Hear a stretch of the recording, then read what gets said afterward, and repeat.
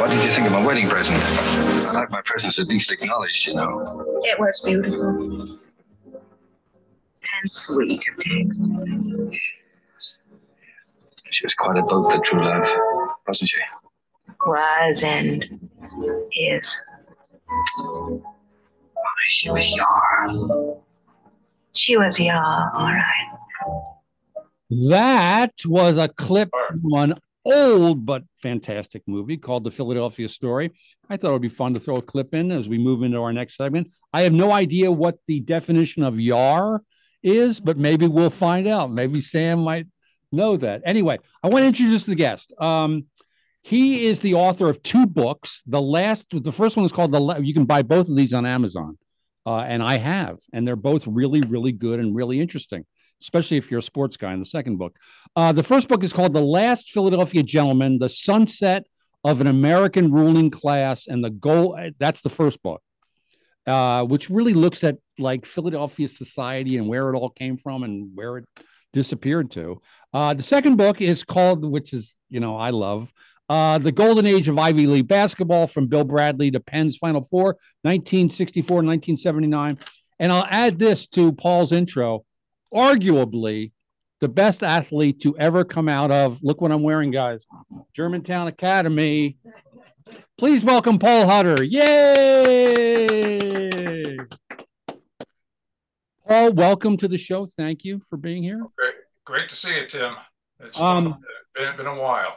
So, Paul, I'll give you a little bit of history. We went to the same high school. I had no business going there, but I did because my brother was a decent athlete who was an end for Paul, who was the quarterback. And I think they thought I was a good athlete. And boy, I sure fooled them.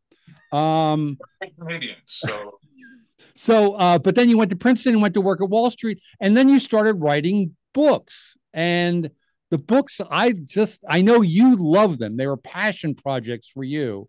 So, but just tell us about the first book, tell us about the second book, which is sort of looking at old Philadelphia.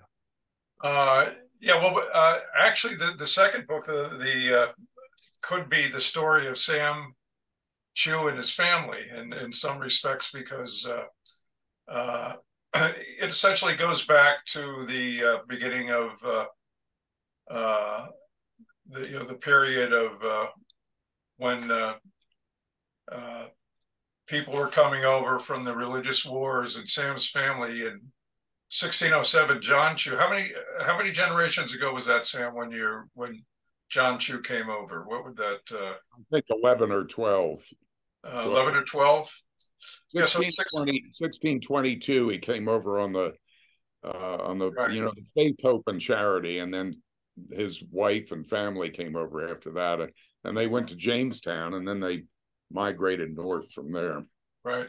It's believed that Sam's family also came over in or John Chu may have come over with John Smith. Yeah. In 1607, and then went back to England, came back in 1622, and so Sam's ancestors were among the oldest immigrants to the United States. In fact, Sam's family, the Chu family, probably has the most distinguished pedigree, possibly of any family in the country. That's funny. 1607, 12, 13 generations. It might even be the number of generations is incredible. But so the book basically tells the story of the WASP leadership in the country, and how during the religious wars of the 1600s, people like Sam's family came over and developed the principles of free markets, the Enlightenment, and so forth. And eventually, by the 1700s, Philadelphia had become the largest city in the colonies. And by 1776, the Declaration of Independence and Madisonian democracy, the Constitution, were created by the WASP cohort, and Sam's family was critical to that. And of course, Princeton University, where I went to school, and Princeton, Harvard, and Yale, and the whole background that led to the Industrial Revolution, and then the Gilded Age with the Vanderbilts, Rockefellers, Morgans, and so forth. So that's basically the background of the movie. But early on of the book, I talk about I don't know if you guys recall in 1978, the Preppy Handbook came out. Yeah, sure. Lisa Birnbach. She had a little, she's been back in the news recently because of the E. Jean Carroll libel suit against Trump. Lisa Birnbach was a witness in that trial, and I've seen her on some. Right. I read something about that. Yeah. Well, the first part of the book, the early chapters are essentially a updated recreation of the many aspects of the Preppy Handbook. The background, going back to the chivalry and the British aristocratic gentleman. What are gentlemen's all about, and that the British aristocratic gentleman really evolved into the white Anglo-Saxon Protestant gentleman, and right. Of which Sam is he's a crown carrier. The ultimate WASP gentleman, one could say. And that part of the book goes through the lifestyle, clubs, dress, schools, neighborhoods, and so forth of the WASP gentleman. And it's I always found the Preppy Handbook to be, it was kind of fun, and it was but it was sort of like there was a satire to it. What I like about your book, Paul, is that, I mean, there was a little like a wink, wink, nod, nod with her book. Kind of like we're exposing all this. What I like about your book is that it's really a history book, is what it is. It's definitely. It's written very, very well. It's very interesting, but it's a history book as opposed to I'm exposing something here and making fun of it. Not that anything's wrong with the Preppy Handbook. I'm not knocking her or the book, but your book is different. So Sam, tell us about, because I know this is in the book as well, your home, your ancestral home, not yours personally. You never lived at Cliveden, did you? Yes. Okay, yeah. Tell us about Cliveden, because this is a real place that your family lived in. Yeah. Built. Well, I grew up the first 12 years of my life on a farm in Radnor. We had my family had about 300 acres. It was absolutely beautiful and bucolic. And my grandfather was kind of a dilettante. But he had a lot of land because Benjamin Chew was William Penn's best friend and lawyer, and the Penn family just gave land to everybody. So we had all this land. Yeah. But my father, the Cliveden, Cliveden, a lot of people say Cliveden, but it's not. It's Cliveden. It was named after the Astor's mansion in England, and it was built by Benjamin Chew, the Chief Justice of the Supreme Court of Pennsylvania, the first one, and William Penn's lawyer. In 1750, he built the house. It's considered to be even more than Monticello. It's in Germantown, which now is not a particularly great area of Philadelphia, sadly, but it was built as his country house. He lived in town in Philadelphia, and Germantown is 13 miles north. The country. Yeah, north, and it was 13 miles. But in the summer, to get there in 1700s, you had to take horses and carriages. And they were lucky to have that house because they avoided the horrible yellow fever plague that Paul knows about, which wiped out half of Philadelphia. But the Battle of Germantown took place at the house. And my father inherited the house from his uncle Sam, who was also named Sam, but with the provision that my great aunt could live there. She was a spinster, and she lived there until she died at the age of 94 in 1959. And in 1961, we couldn't sell the house because it was too important historically, having had the Battle of Germantown fought there. And no offers were coming in. So we moved in and we lived there. Holes in there and a lot of battle.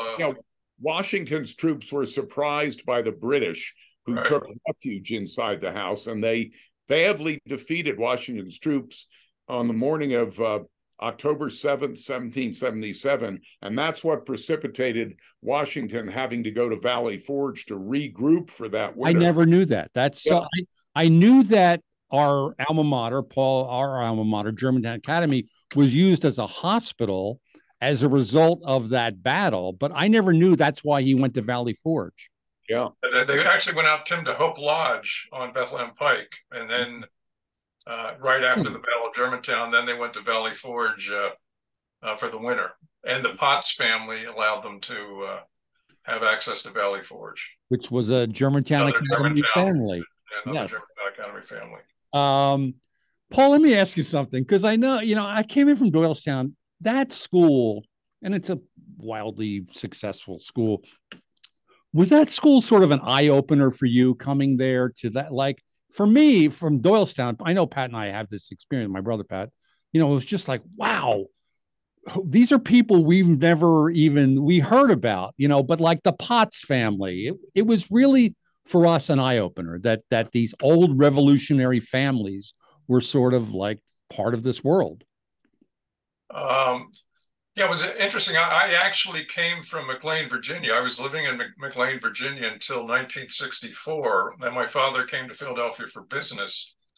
And so we were looking at what schools might be a good fit. We moved to the Chestnut Hill area.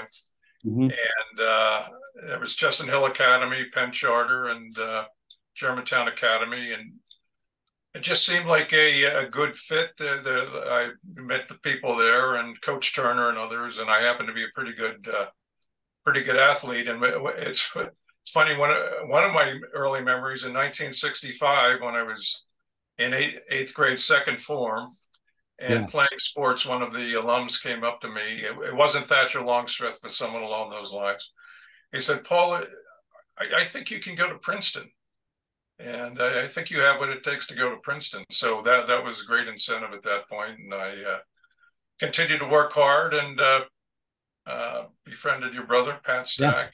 Yeah. The rest is I'm just going to brag for you. That didn't help much, but Paul really was. Correct me if I'm wrong, Paul, but I believe you made first team all city in 2 sports. Right. Yes. That's I'm telling you, everybody, that's unbelievable. Well, city is large as Philadelphia, because there are only 5 guys on the basketball team and there's only 1 quarterback. And Paul made first team in both of those. It's pretty real quick sports memory. In my senior year, the big Pennsylvania Regional All-Star game at Franklin Field, I was the quarterback for the city team versus the suburban team. And on my team was John Capoletti, who went to Penn State and won the Heisman Trophy. Right. Randy Grossman went to Pittsburgh Steelers and won 4 Super Bowl rings.